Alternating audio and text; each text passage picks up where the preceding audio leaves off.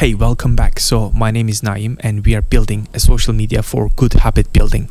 In this application, you can join challenges like learning a language or running every day or exercising every day. These types of challenges where you upload your proof of photo or a video of yourself doing that thing, and then you share it with your community and with everybody else who's doing that challenge, so they can encourage you, and then you can get experience points and then climb your way up into the leaderboard.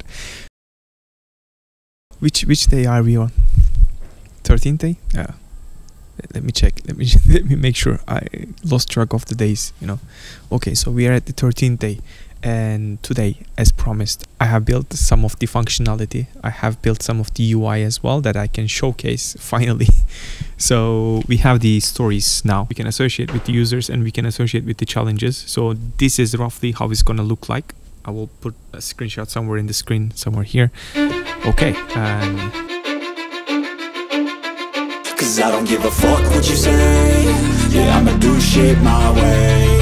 So you can go kick rocks, I'ma stack bricks up, build what I want to make. Yo, I got a lot of shit to say, so I'ma do this every day. I'll be writing things until I'm fucking buried in my grave. 6 feet deep under, but my body won't decay. Cause my messages are timeless, so they'll put them on display. Oh yeah, I rap with a certainty, I have a sense of urgency. A message for eternity, for everyone internally. I had some people burning me, but now they fucking learn to see I ain't the one to fuck with. Now they looking nervously, and I don't really care what you think of me respectfully. You can kick rocks if you think you're fucking better, see. I will outwork you, turn you to an enemy. Hurt you so bad that you're gonna need some therapy. I got the motherfucking recipe. I've been cooking up hits, I'ma leave a legacy. You'll be looking. Today, I have got a request that how I actually built my infrastructure and going into a bit of a technical terms. So what I'm gonna show you now. I'm gonna explain how the tech stack is working. Let's start with that actually. So in order to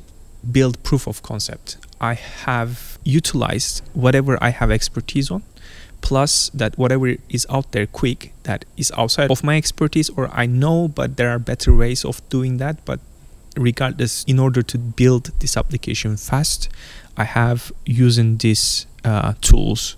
So my front end, I'm using React Native. Quite obvious, because React Native is you can create an application both on iOS and Android.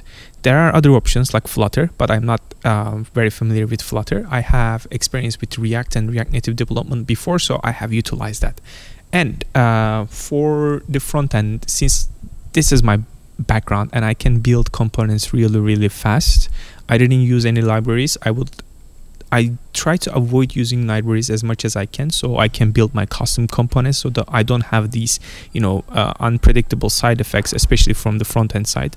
And that's the reason I don't use much of the libraries other than, let's say, maybe gesture handlers or image uploads or any other async storage that the keychain store that you need to install into your React Native project. Let's say for the backend, I'm using Node.js with Express API, Express framework.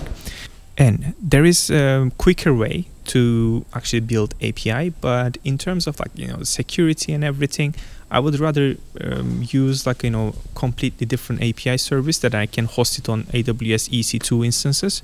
And you can do that with the faster way, could be with Lambda serverless, and it's also a very cost-effective way as well, and using API gateway, and that's it pretty much. But it's not, there are some security concerns around it. It's fast, yes, it can be built to do proof of concept, but considering this is a social media application and it's a very complex application, then I didn't want to use Lambda, so it would, as the project grows, then it would become very unmaintainable.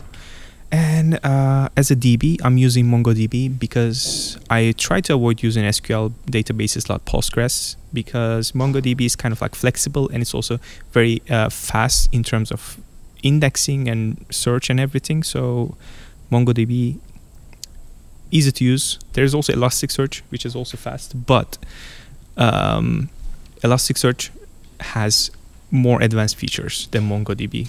In this case, MongoDB is going to be much easier. And for the authentication, I'm using AWS Cognito because it's out of the box. I have mentioned this in the previous videos as well. It's quite nice. It's handling all the token and refreshes and logout functionality.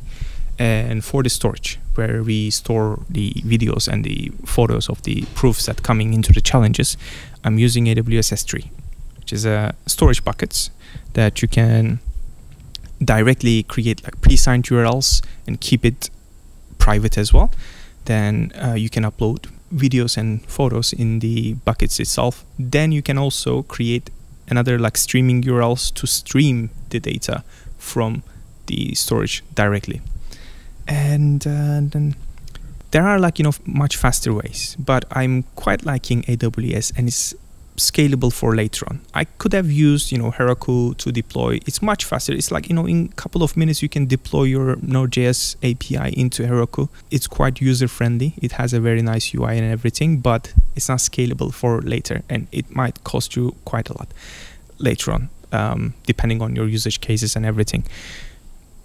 That's one of the reasons that I use AWS's EC2 instances, and in order to do that, you need to also Dockerize your backend as well. So you would make sure that this backend would work in any kind of computer. It's not just, it works on my computer and it doesn't work on the other computer. Docker basically handles all of that. And for the release, I'm planning to use either AWS Amplify or Code Push. I really like Code Push, especially when you have if you build applications before, mobile applications before, then you have submitted this to App Store or Play Store before, and then when you created a new version, you go to the App Store and Play Store and submit it all over again to release a new version. With Code Push, since the React Native is providing JavaScript, HTML, and CSS code, that you can do small changes, small UI changes, especially in the JavaScript code, then you can push this directly without going through this application process. So that's a very big advantage for me. So I don't have to create, new versions and everything. That's why I will plan to use either Code Push or AWS Amplify.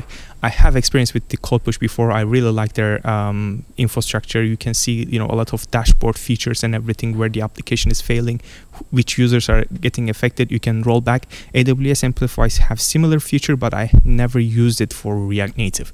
So I might explore or just go down the route that I know. So we will see about that. Anyway, so that's pretty much it from the infrastructure of the application. When you're standing right next to me, I'm 5'10", bitch, but I'm 10 feet next to me. I don't give a fuck what you say. Yeah, I'ma do shit my way. So you can go kick rocks, I'ma stack bricks up. That's it from today, and I will see you in the tomorrow's video. Bye. Build what I want to make, cause I don't give a fuck what you say. Yeah, I'ma do shit